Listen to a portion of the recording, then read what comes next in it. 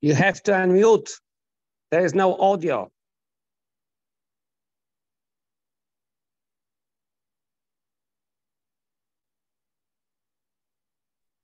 Thank you. Okay. Can you hear now?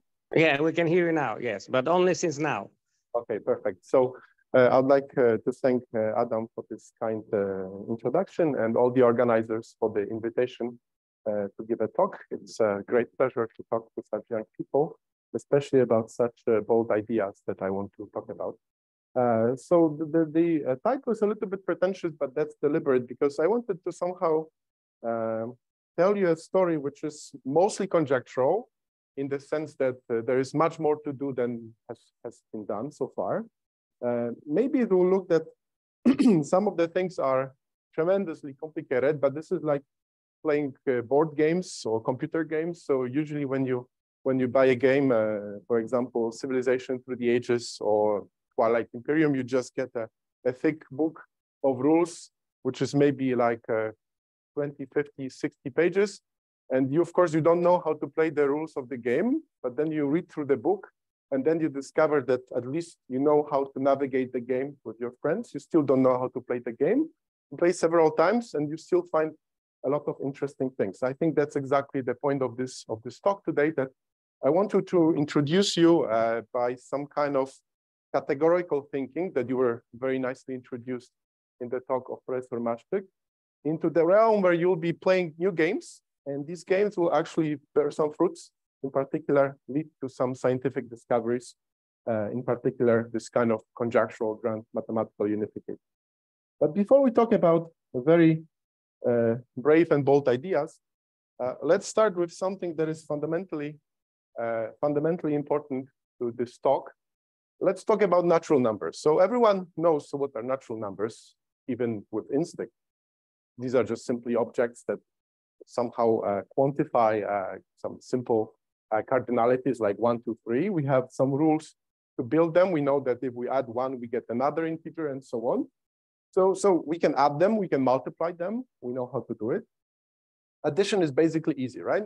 Addition is just adding ones. That's all it is. So it's not a very intrinsically interesting operation. It just represents some kind of a shift operator. And multiplication is already quite surprising, right? Because you realize just after a few experiments that not all integers, not all natural numbers are meant to be equal, in the sense that there are fundamentally more important integers than the others. So for example, 1 is the most important integer because if you multiply by 1, you always get the same thing. So it's kind of identity model, right? Then you have 2. 2 is kind of a special number because it's the smallest number that is not decomposable, and it's not 1. Okay, we call it a prime number. That's exactly the definition that we make here. So that this is the important property that I want to emphasize, that if you have a number that you can factor into a product, and always one of the factors is the number itself, then we call it a prime. Of course, we discard 1 for some strange reasons, but that's okay. Okay, so we can somehow think that among integers, there are certain kind of atoms, which we call primes. And they are very fundamental because all the other, that's the again, kind of a pretentious name, a fundamental theorem of arithmetic tells you that essentially every positive integer is a product of primes, right? So we can build every integer from these primes.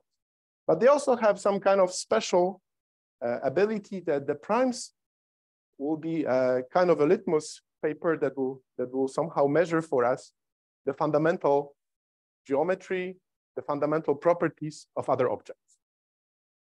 And one of the very important results, early results about prime numbers, is the stipulation that the set of primes is infinite. Well, actually, at the time of Euclid, it wasn't clear what it actually means infinite, right? We know that Cantor established a proper theory of infinities. So at the point of when this theorem was discovered, this was basically a statement saying that for any given set of primes, we can find another one, right? And we can indefinitely extend this set. Then came Eratosthenes, and this guy was also very bright because he said, okay, look, so Euclid showed you how to find some primes, Now I'm giving you an algorithm, the Eratosthenes sieve, as we call it nowadays, which essentially allows you to generate all the primes effectively, right? Up to any bound. Well, and finally, in the 19th century, the mathematicians got enough tools to study the primes in a much more refined way. So Chebyshev, almost 50 years before Adamart and de la Vallée-Poussin, essentially proved that the number, if you count how many primes are up to the bound x, it's roughly x over log x. And the main fight was just for the constant. So the constant was not clear whether the main term is with constant 1 or it's slightly less than 1 or more than 1. Actually, for Chebyshev, this was exactly the kind of ambiguity that he had. And then it was closed by Adamart and de la Vallée-Poussin that they actually showed that this was the main term. Sorry, this log is natural logarithm, yes? Yes, well, actually, yes, that's exactly, yeah, that's a very good point, because otherwise we'll have to change the constant. Yeah, exactly. So in this case, it's a natural logarithm. Okay, so the primes are really fundamental, and they are not only fundamental for their own sake in the sense that we can study only the primes for the sake of understanding primes themselves. But as I said, the main point of this talk will be to show that the primes can be effectively used, for example, to study geometry.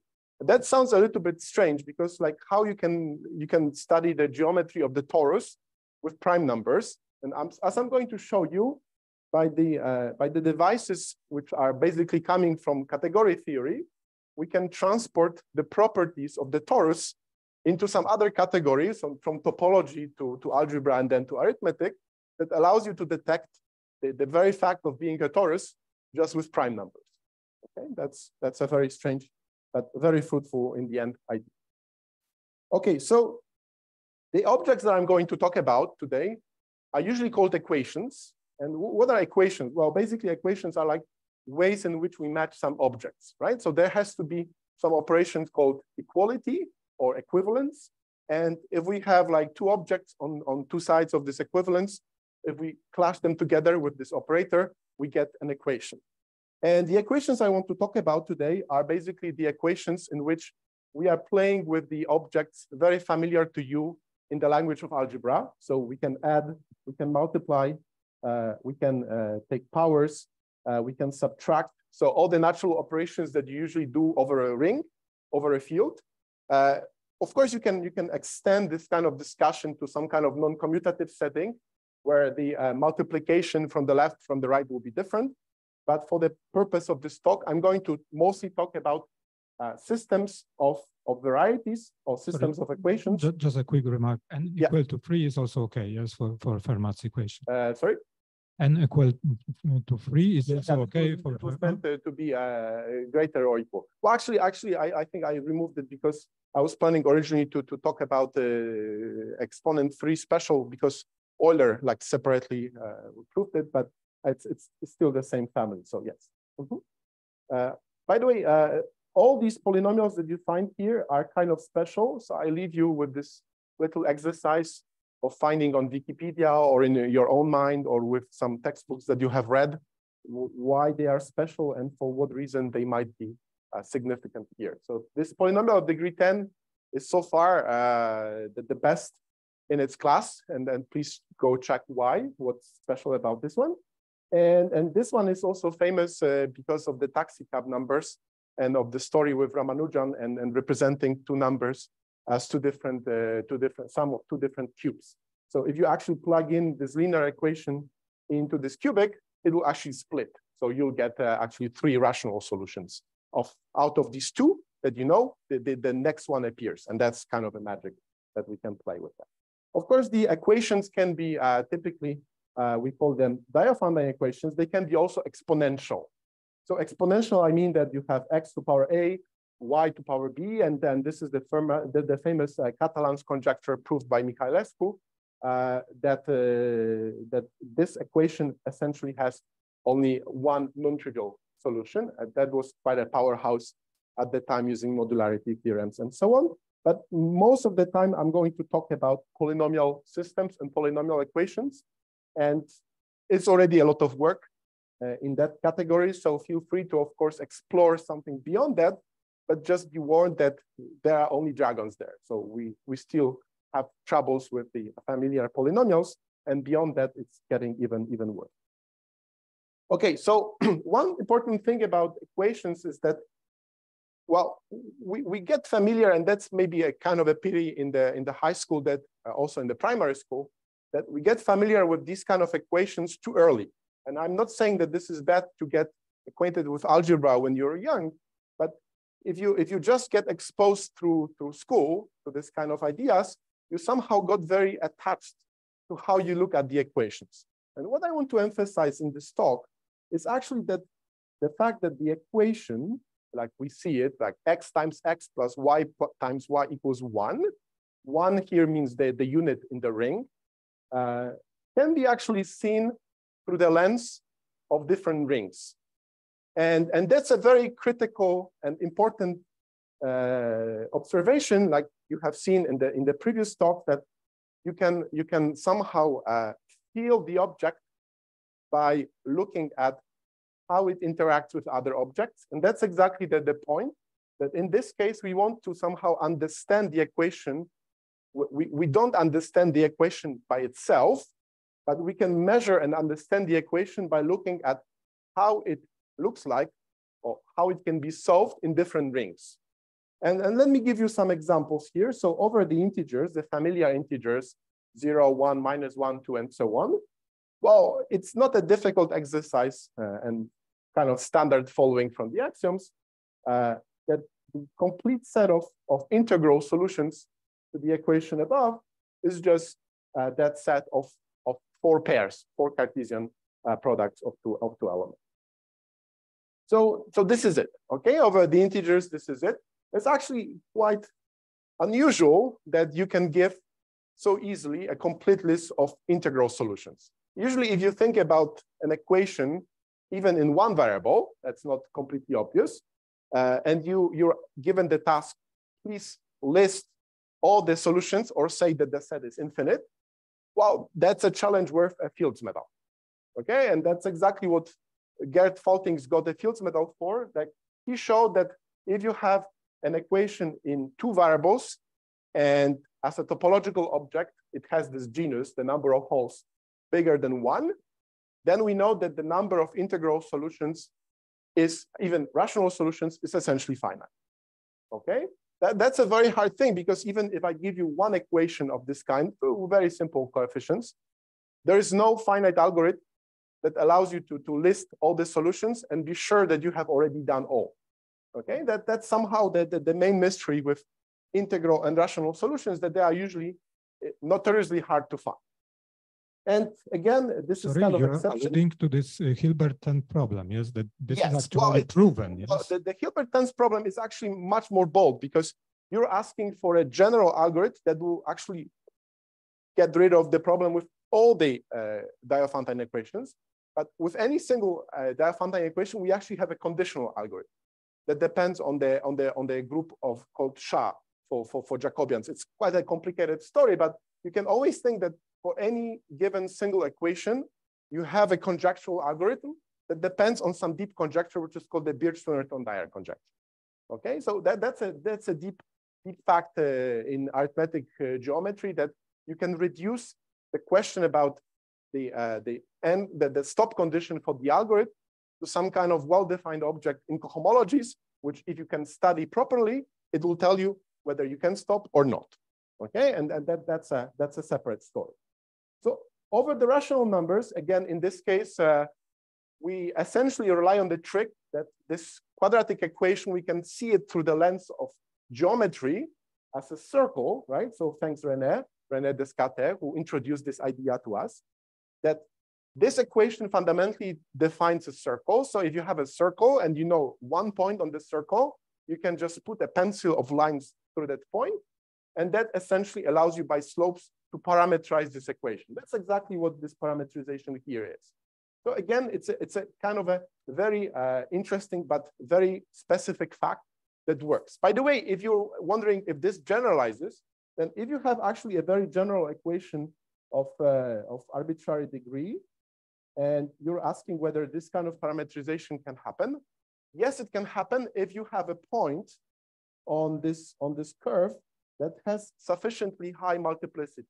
And the multiplicity, if the degree of the equation is, let's say, n, and the multiplicity of the points, so the number of branches that meet at this point is n minus 1, you can always parameterize it very easily. The non-trivial thing is that there are many actually curves, many equations in two variables that can be also parameterized, but they don't have this property. Like think about the Bernoulli-Lemniscate, the famous quartic equation that looks like turned over 8. It actually can be parameterized with just lines in 2 steps, but it has only a singularity of degree 2, while the equation is of degree 4. Okay, so there are a lot of geometric, arithmetic, and other questions that we can ask about integers and rational numbers. But somehow I want you so one take-home message from this talk is that if you want to answer this kind of questions, you should actually go somewhere else.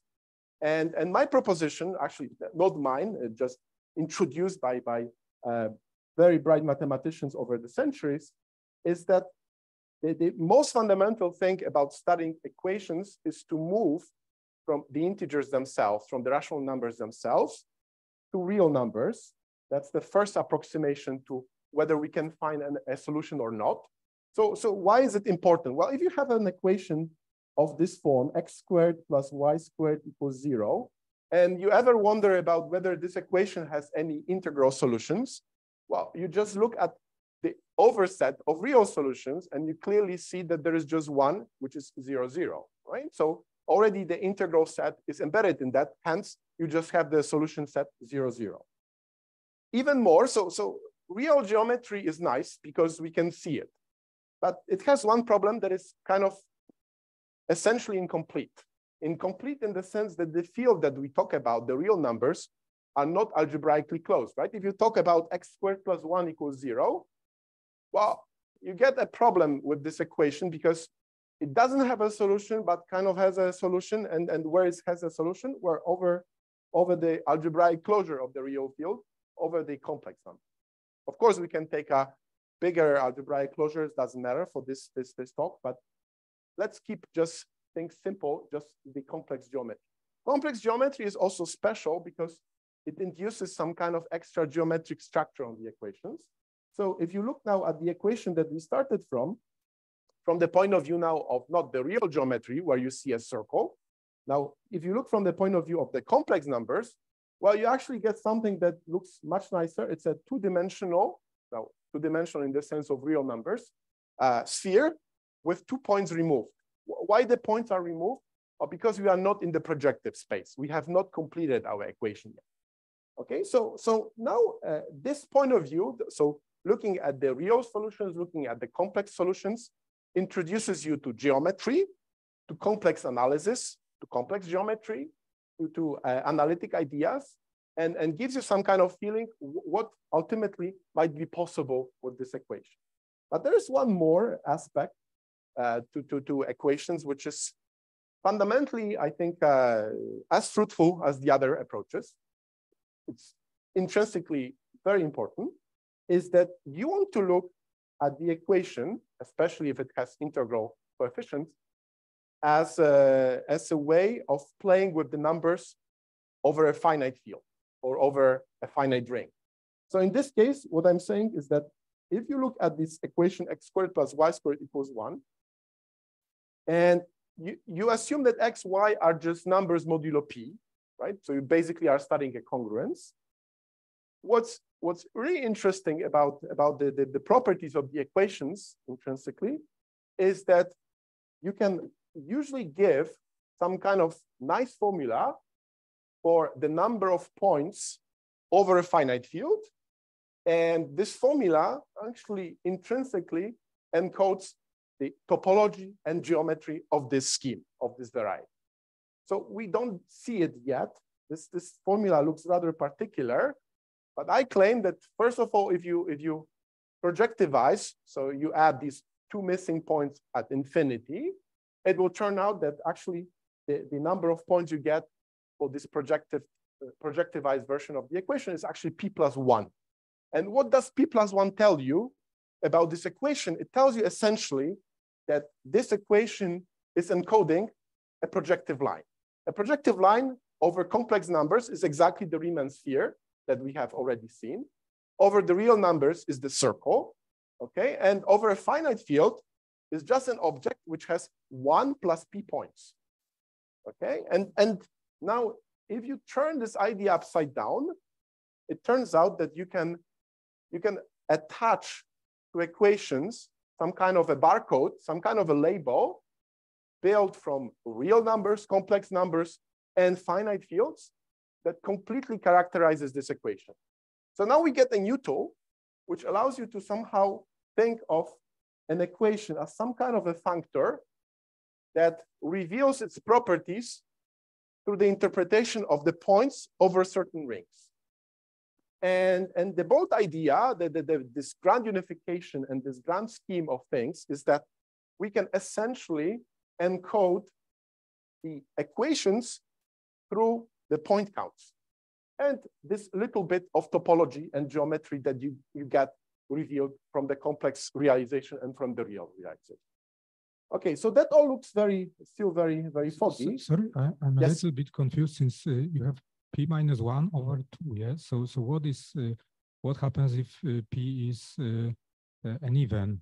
Oh, great question. So if p is 2, well, you get this freshman's dream. So that equation actually turns into a double line, and you just get this line doubled, right? So if you move everything to the left, in characteristic 2, everything is a plus.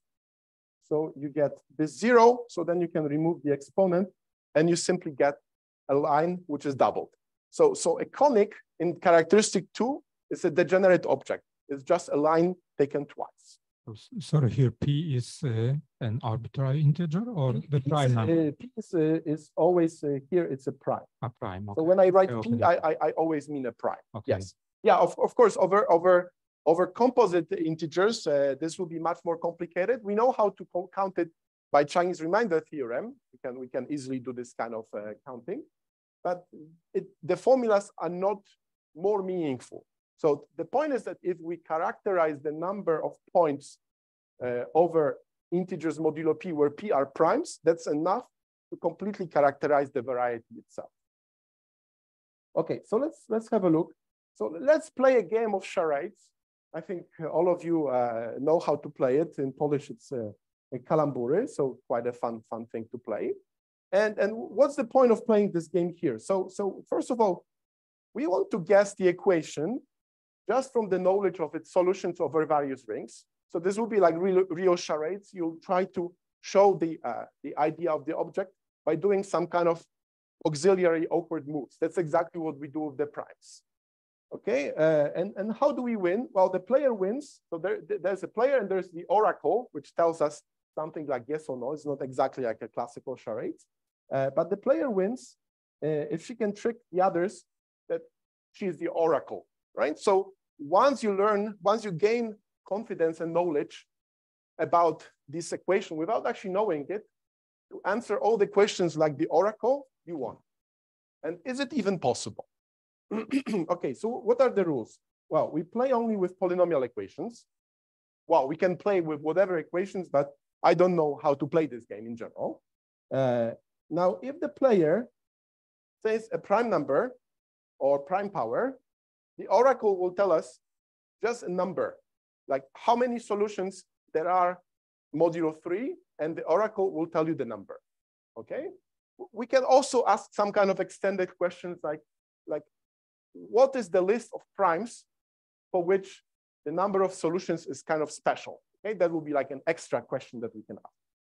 What else we can say? Well, we can also ask about some rough geometry of the objects. Like, can you tell me the topological dimension of the set of solutions? For the circle, it will be like dimension 1 over reals or over complex numbers. Can you tell me the covering degree? Like, is it an equation of degree 2 or degree 5?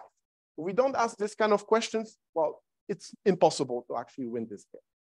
But the only thing that we don't ask and we don't want to ask is, can you tell me the set of integral or rational solutions? That's forbidden. Why it's forbidden? Because it's usually impossible. So even the oracle cannot say that, okay, in finite time. So we are only asking, this kind of very simple question. And let me show you how this game works. So here's game one. So we are asking, okay, what is the complex dimension of this equation that you talk about? And the oracle says 0, okay? So what are zero-dimensional objects in equations? Well, these are just unions of points. If it's a union of points, well, we can always turn it by Grübner basis construction, by whatever ways you want. You can always find a representation in the ideal that leads to a single polynomial in one variable.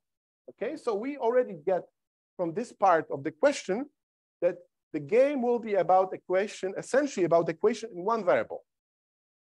What's the degree? The degree is 2. Okay, so now that means that in our game, the oracle is playing with us with an equation of degree 2. Well, that's actually a quadratic polynomial. Okay, that's the only object that satisfies these two properties. Okay, so what do we know about quadratic polynomials? Well, if we don't know the coefficients, the only thing we know what we can do is that we can essentially transform our equation to this completed form, where on the right-hand side, we have this so-called discriminant, and on the left-hand side, we have a square. And now we are going to ask questions over finite fields to reveal what is exactly the value of this delta, of this square, or of this number, b squared minus 4ac. Well, one thing that we definitely don't hope to achieve is that we cannot extract from the game the actual number, because the number is ambiguous up to squares. So the only thing we can really extract is the value of delta up to squares. That's exactly the point. Okay, so the oracle tells us that if you'll give me a prime number p, I will tell you, and that's again a property of the degree 2 equation, that it can have either 0, 1, or 2 solutions modulo a prime number. Why is so? So when it can happen that you have exactly one solution for the quadratic equation modulo p. Can anyone tell me? What has to happen with the delta? So these are all integers, right? I reduce modulo p, and when the equation x squared equals delta modulo p has exactly one solution. 0, exactly. So that would mean exactly that p divides delta, right? That's the only possibility. Otherwise, you either have 0 solutions or 2 solutions. And it's like with complex numbers, right? Now we are just pretending we are doing like complex numbers, but over finite field. Okay, so this is our next question. This is this kind of overkill that without it, we'll have to actually do a lot of other stuff, like asking about size of the coefficients, doing some kind of search. Basically, without this question, the game might be potentially infinite. You might be asking more and more questions, but you'll never know whether you got enough information. So with this question, tell me all primes for which there is one solution. Well, we get 2 and 3. Okay, so here's our conjecture. So the delta, well, actually not a conjecture now, even a claim, the delta up to a square, the common square, is plus minus, can be a minus, 2 to power a, 3 to power b. A and b are just got rid of the even powers. So up to a common square of 36 to power c, the a and b can be only 0 and 1s. And now I want to show you that we can already finish the game. So remember, we want to become an oracle. Right? So the next time any other player is playing, we'll be effectively acting as an oracle with this node. And now what do we have to use in this case? So this case is very special because we have a quadratic equation, and quadratic equations are miraculous for the following fact, that the number of solutions modulo prime over a finite field for the quadratic equation can be nicely described by something called the Legendre symbol, which is basically minus 1 to power p minus 1 over 2. Okay, sorry, that's for minus 1. That will be for delta, like this. And now this is a very classical theorem, going back to very classical number theory, that this symbol, which detects, so the symbol is 0, 1, or minus 1. It's 0 when p is dividing this element delta, -1 if the delta is not a square modulo P, and it's a 1 if delta is a square modulo P. And the property that we use to win the game is this little fact that the symbol is actually multiplicative. So if you have not seen this fact, go and check, like in Ireland Rosen or other textbook on number theory. It's a pretty beautiful theorem, which is very classical, very elementary, but it's an instance of something which we can even go to up to the level of Langland's program. It's some kind of reciprocity law. Okay, so how do we use it? Well, we use it in the following way. So tell me the value of delta over P. So tell me whether delta is a square for 13, okay? And the oracle just does the calculation, solves its own intrinsic equation. We don't know what it does, but it tells us 1, okay? So 1 means that actually x squared equals delta modulo 13 has 2 solutions. Okay, and what do we learn from this? Okay, so we know that -1 is actually a square modulo 13. Check what is the square root of that. We also can check easily that 2 is not a square modulo 13, so we get -1. And we can check that 3 is actually a square modulo 13. And now knowing that all these symbols are multiplicative, right, the property on the top, and knowing how our discriminant was looking like, so we are looking for the discriminant which was plus minus 2 to power a, 3 to power b times a square. A square is always over the symbol give the value of 1, so they are irrelevant. Well, we deduce from this equation and from the application of the Legendre symbol, then -1 to power a has to be equal to 1. But since the oracle told us that this number is 1, that's exactly the one here, we deduce that a, yeah, that's exactly correct. That a has to be equal to 0, okay? Now the next question, now how am I choosing these primes? I don't know, I'm just checking the next one for which this is going to work. The deep fact is that there is always a simple finite even bounded in terms of delta collection of primes for which this is going to work. You can even predict the number of steps. If you have already guessed this shape, then it's an effective algorithm to tell you which primes you need to check for which this will be revealed. Anyway, so now the next question is, what is delta over P? What is the Legendre symbol for 17? And it's actually -1. So the oracle is just simply telling us, no, there are no solution to the equation x squared equals delta modulo 17. Okay? And it didn't tell us what are these solutions, didn't tell us anything else. But now we can deduce exactly from the same game that since -1 over 17 is a 1, since 2 over 17 is a 1, and since 3 over 17 is a -1, remember, these are not fractions. It's just a symbol, okay? So 3 is not a square modulo 17. We deduce that -1 to power b is actually equal to -1, hence b is equal to 1, okay? So now we got the information that delta is actually plus minus 3 times a square. Now, what's missing? Well, we just want to figure out whether it's a plus or a minus. What do? We look for the prime where the information from the 2 and the 3 will be irrelevant. And the lowest prime for this is actually 23.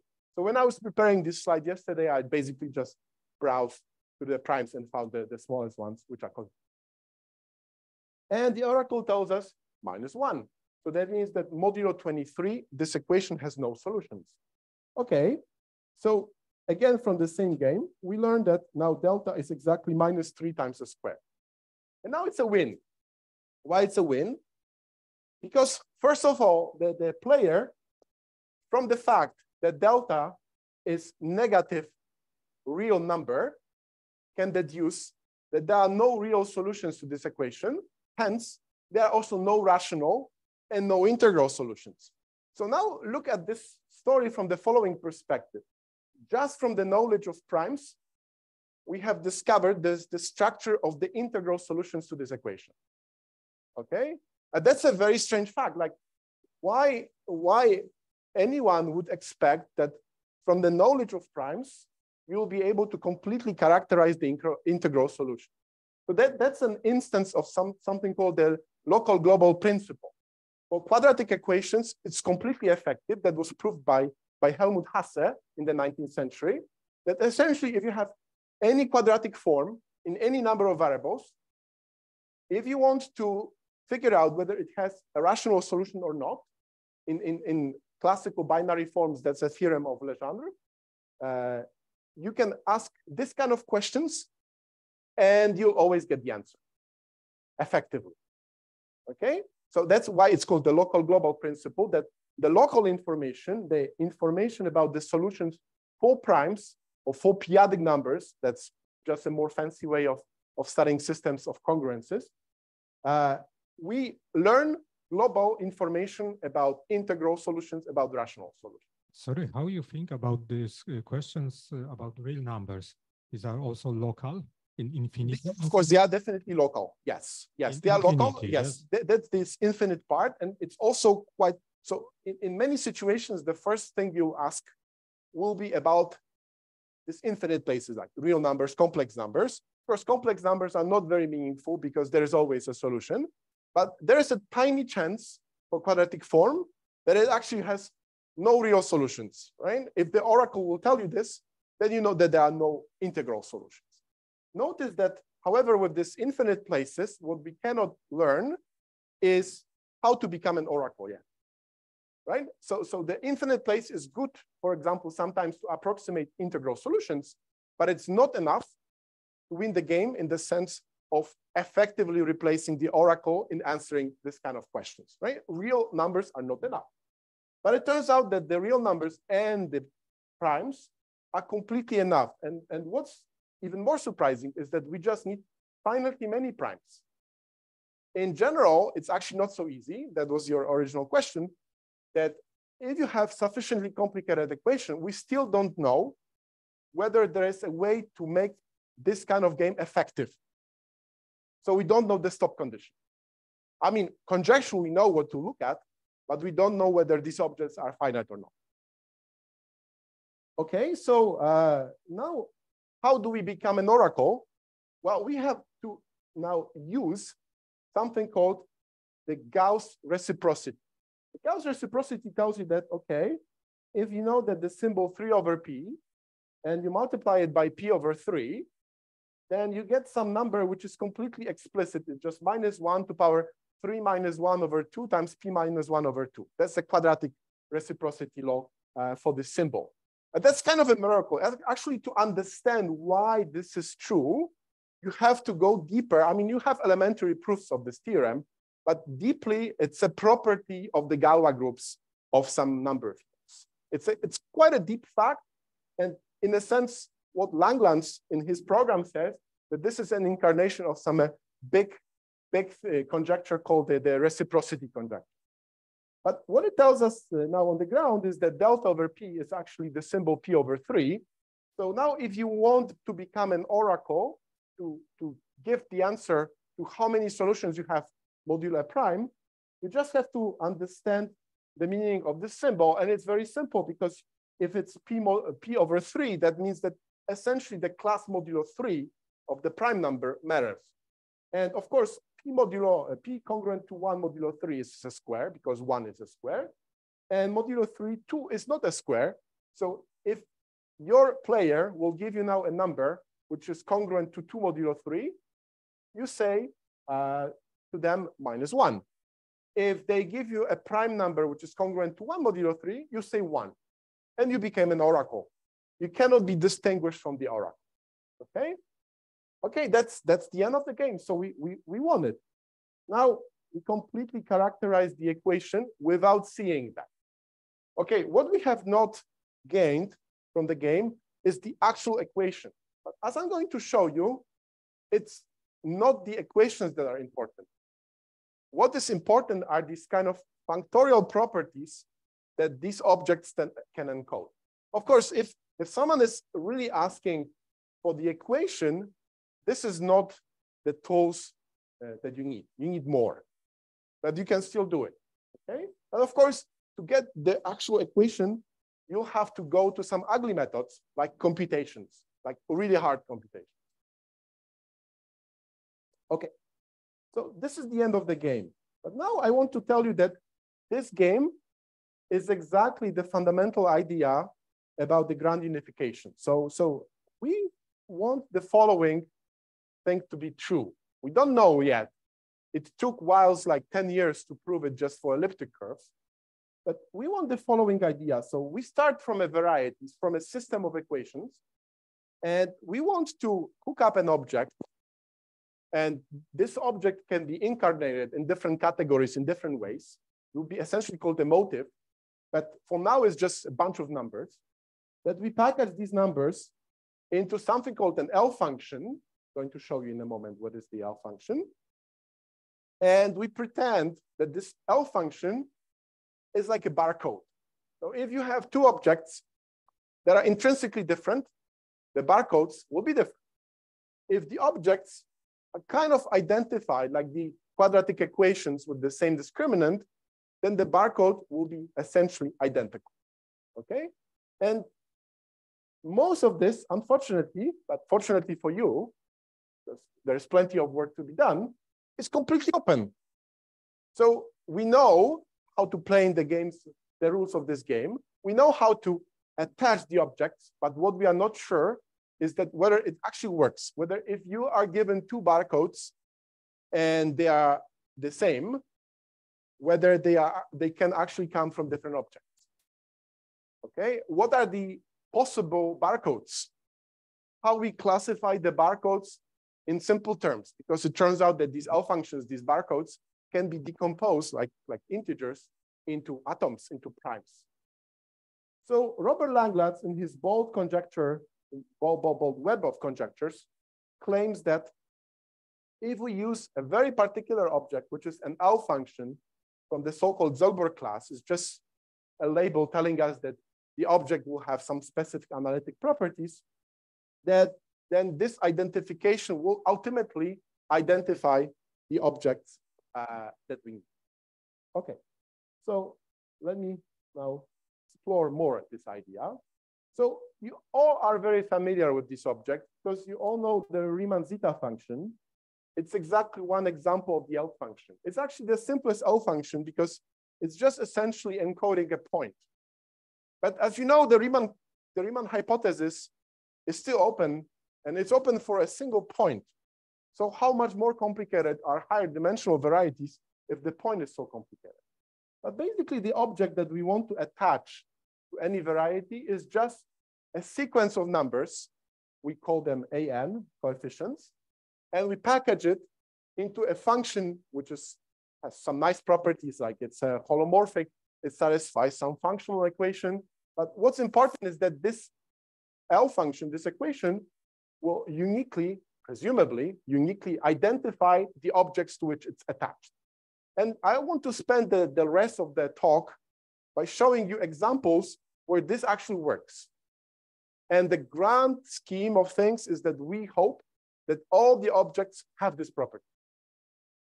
Okay, I don't have much time. There will be a separate talk by Professor Kaczorowski where you explore some of the ideas behind the Riemann zeta function, like its Euler product, its functional equation, its special values.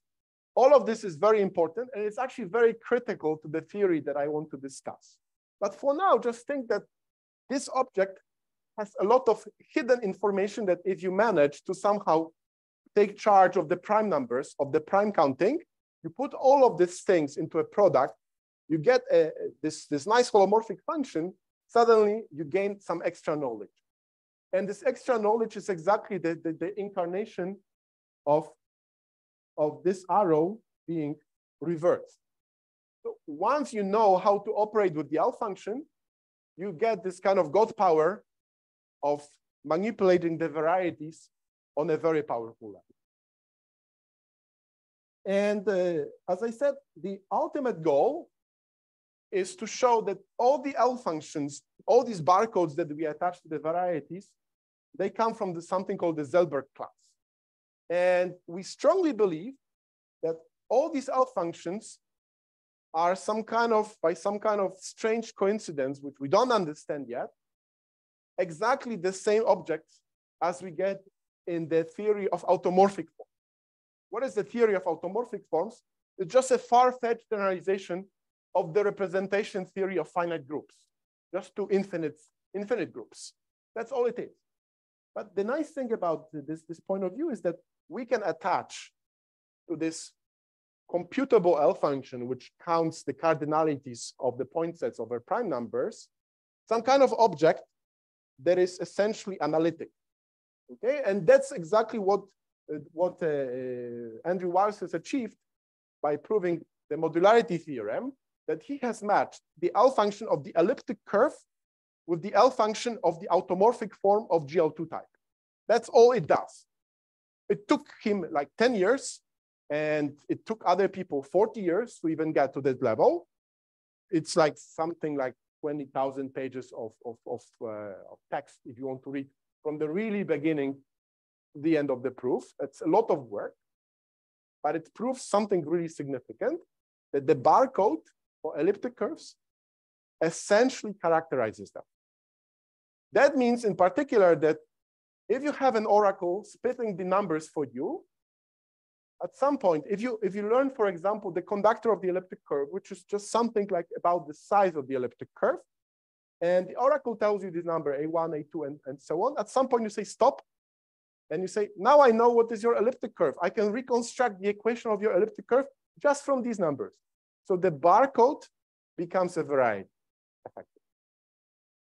Okay, I'm not going to again discuss the properties of the Zelberg class, but you can think of this that if you do this exercise for the Riemann zeta function, it satisfies all these properties. Now, one thing which I find pretty amusing about the Zelberg class, and quite typical about mathematics, is that once we get acquainted with the objects that we understand and see, we kind of pretend that there are no other objects. And sometimes it's completely a bad idea because there are plenty of things out there, like look at physicists. Every time they assume that they got enough particles, there's another one showing up. But unfortunately or fortunately, in mathematics, in many times it's kind of economic thinking that if I don't know how to play the rules of the games in other ways, there are probably no other ways. And the grand scheme of things is that we want to believe that there is nothing else. Of course, it will be super exciting to discover that maybe there is something else, but that will completely destroy the picture of the barcodes, and we hope not. Okay, so again, the information that is being encoded in the L function is rather subtle, but what's interesting is that if you gain the equation or you characterize these L functions by its global properties, like the conductor, like the gamma factors, many times you can actually discover what kind of variety you should be expecting, what kind of a motive you should be expecting. And there are plenty of types. So if you go to the website called LMFDB, I definitely recommend, L-functions modular forms database.org, you can explore with your bare hands, with your bare minds, the beauty of L functions. You can really take the L function, look at its coefficients, see what it comes from, what objects are connected to, and whether they are somehow related. Very nice. Okay, so how much time do I have? 8 minutes. Wow, okay, that's rather small amount. So let me show you now the progression, how to get to this final thing, which is called the motive. I think this picture really nicely shows us the whole idea. So we are talking about L functions, remember, barcodes for varieties, but we are actually talking about several objects. So on one hand side, we have something mysterious, which is just categorical, very pure, but very difficult to work with. It's called a motive. Motive means basically that, like, for example, if you have a projective line decomposes into a point and an affine line. And these are two fundamental motives, the point and the line.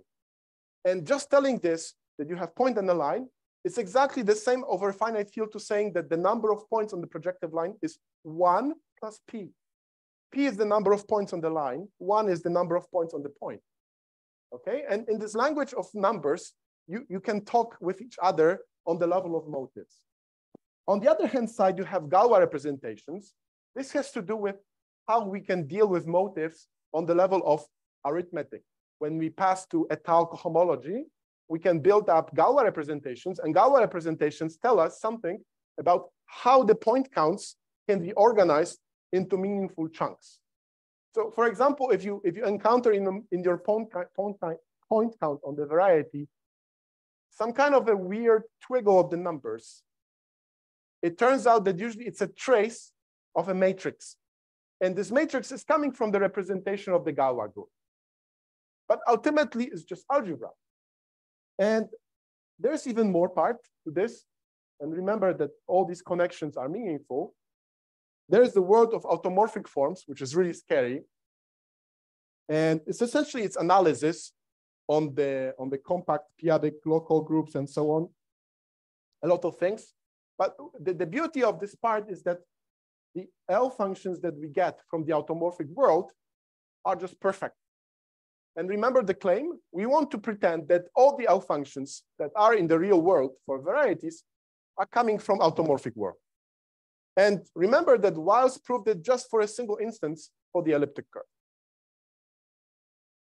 Okay, a little interlude. Maybe I'll skip it. I'll just storm through these 5 slides just to whet your appetite. So what we can do with all these ideas, there's just a glimpse of what we can apply it for. So the famous proof of irrationality of zeta 3 by Apéry uses some strange numbers, rational numbers, and some of them even integers, that satisfy a weird congruence that it's even impossible that it happens to have these properties, that it's so integral. And the goal is that the limit of this quotient of these two numbers tends to zeta of 3. And now if you look at the properties of these numbers, they turn out to actually prove by standard Diophantine approximation method that indeed zeta of 3 is irrational. Where do you come from when you want to see this kind of equation?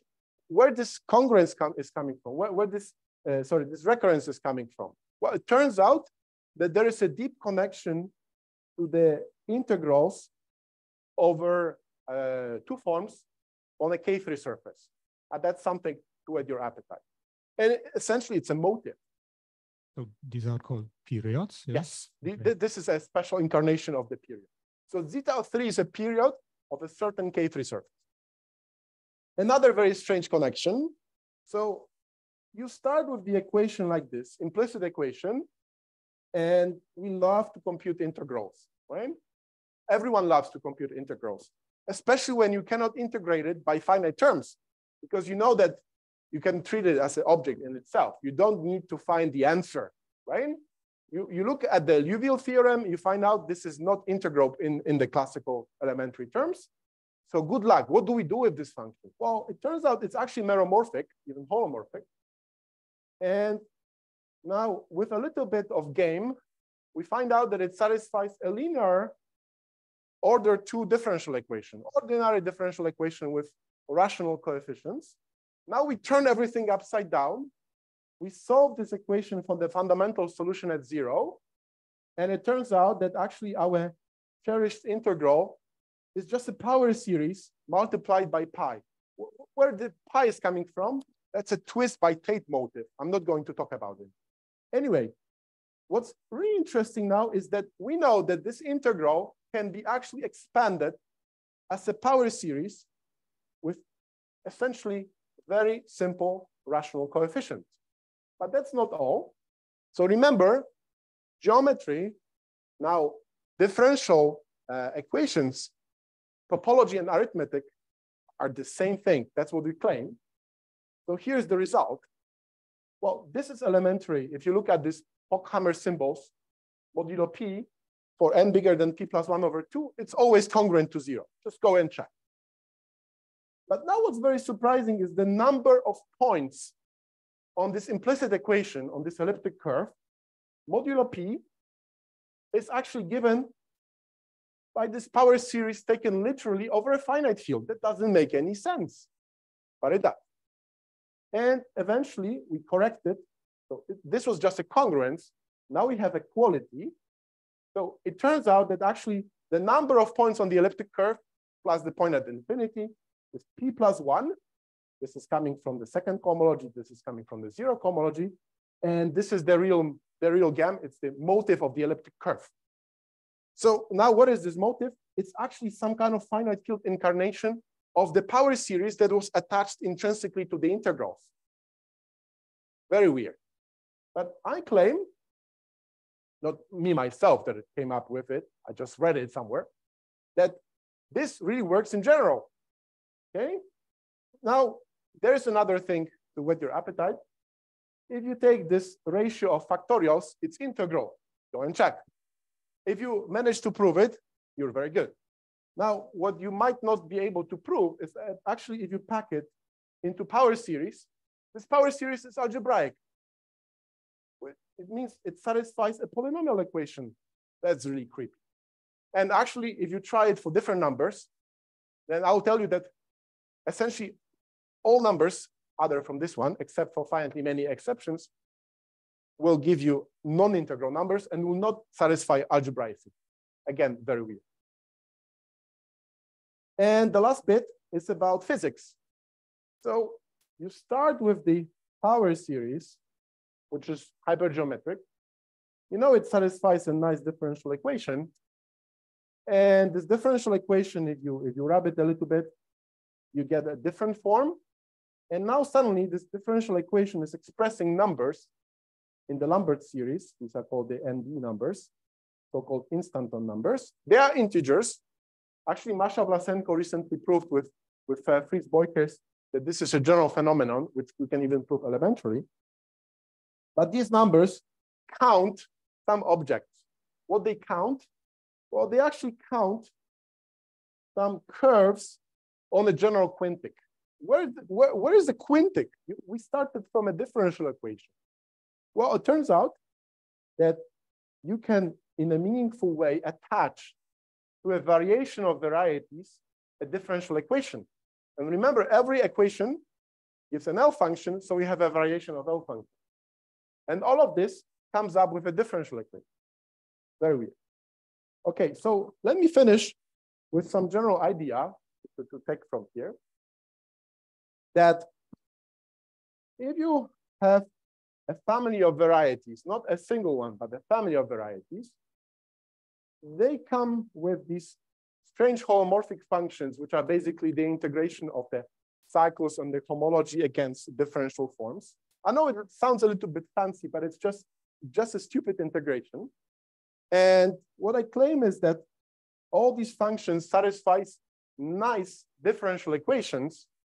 And these differential equations somehow control not only the geometry, but also the arithmetic in every single case. And how do you think, how many cases we know for which this works? Well, basically less than 10, but we still pretend that it should be this grand scheme. And well, I have plenty of slides to talk about, but I think it's a good point. So, thank you very much.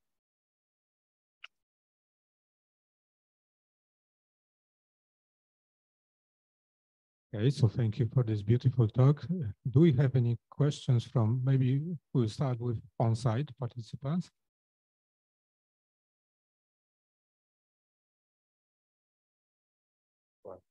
Maybe I would like to ask one question. You mentioned that the Riemann hypothesis is somehow related to a point.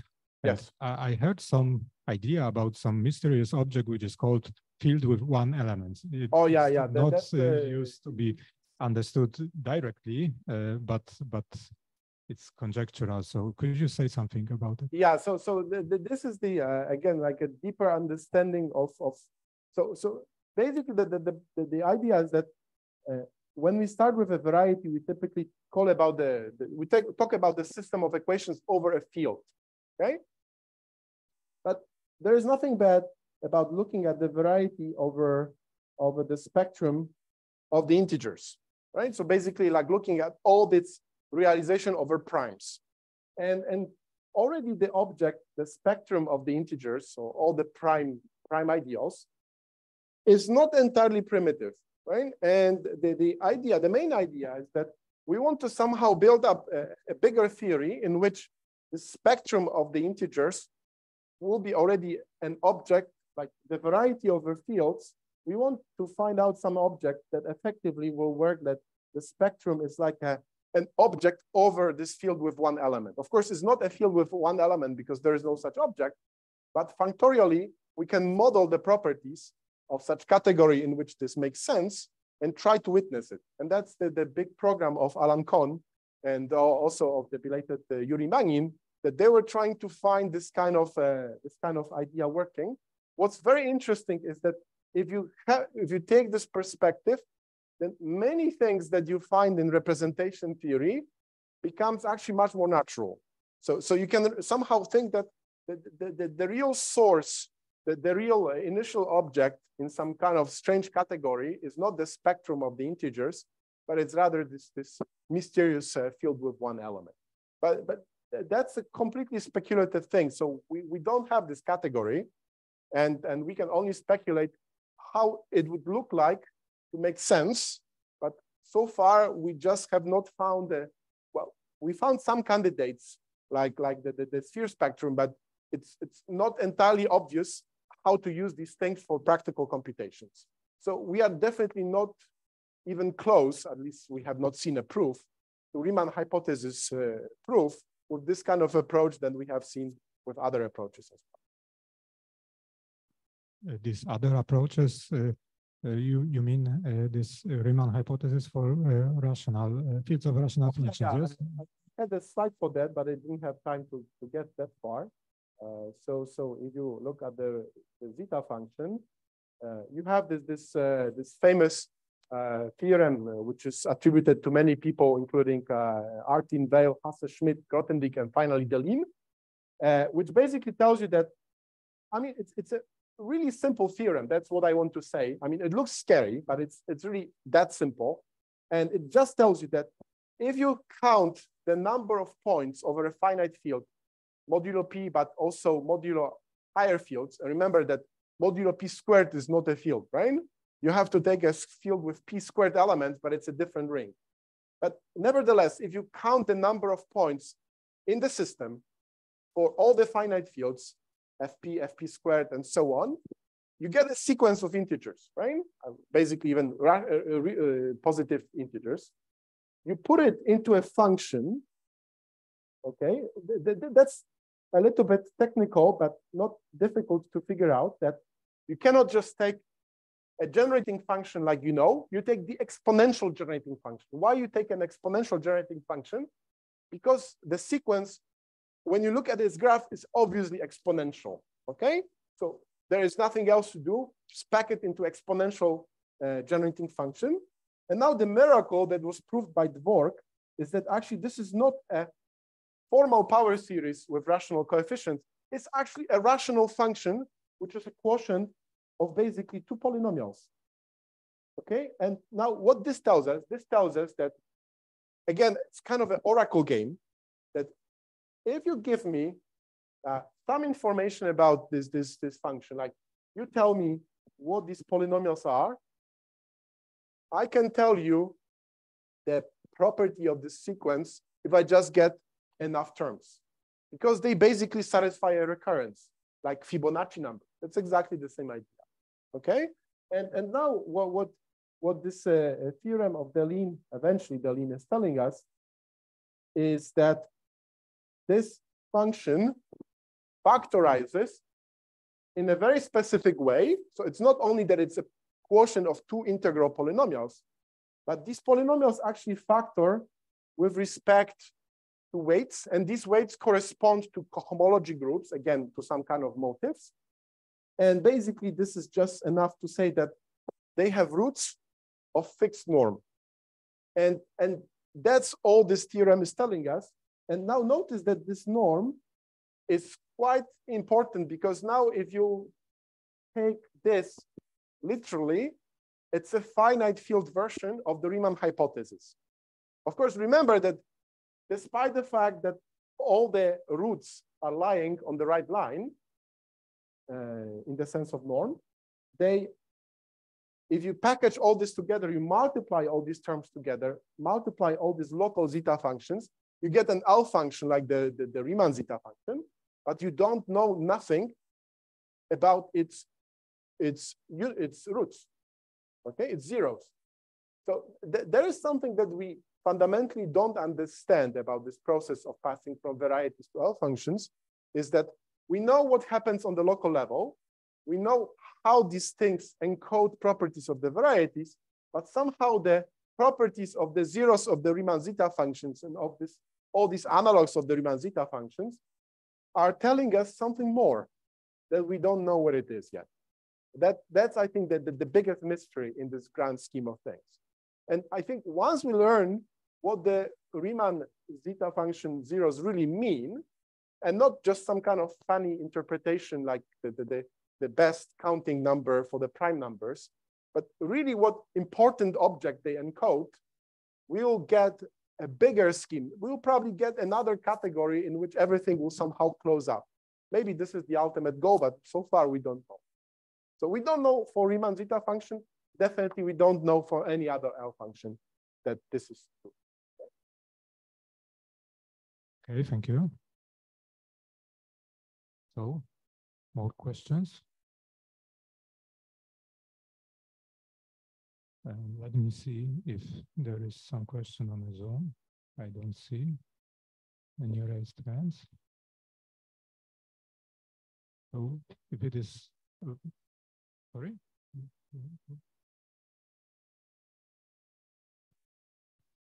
So we ran out of time. So I have a question. Did you give this talk some other time so we can find it online? Oh, I can share the slides with you. I'm happy to do so. So I'm also going to stay for the whole afternoon. So feel free to just store me with how many questions you have.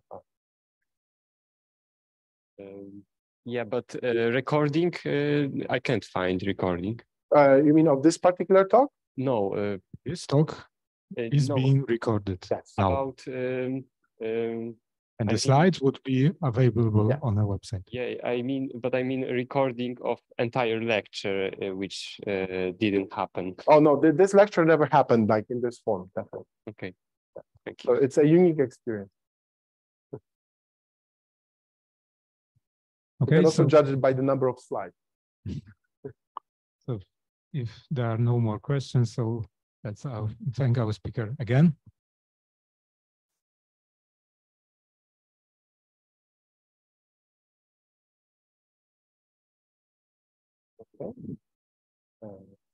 Okay. Disconnect from the